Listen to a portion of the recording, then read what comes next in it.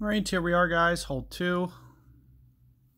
Just going to set up this rocket here real quick.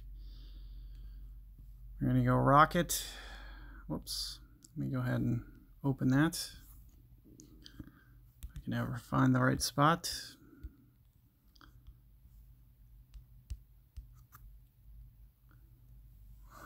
Let's see if I can't get you guys this shot real quick.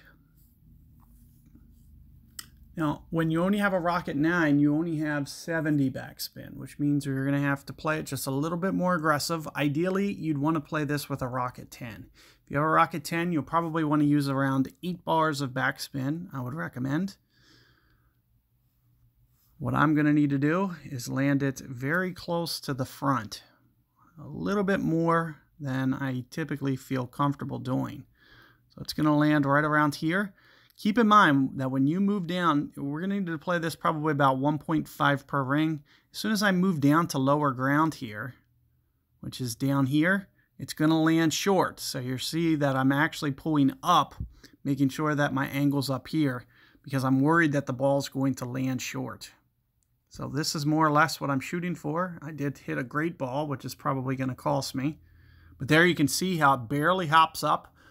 And had I hit perfect, you know, it would have shot right towards the hole and given me a good chance. But I would also have to land very close to that front edge.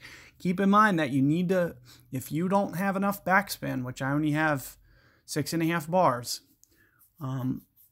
then you need to pull at an angle and make sure that, because it is going to land short. That ball is going to land short when you move down into the water.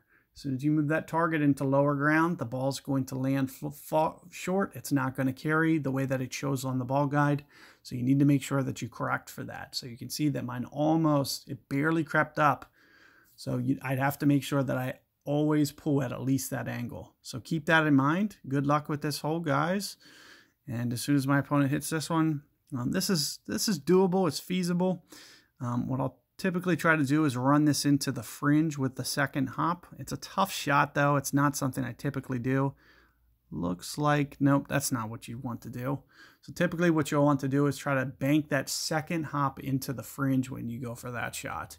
It's very tough to do. It needs to hit perfect for it to work out.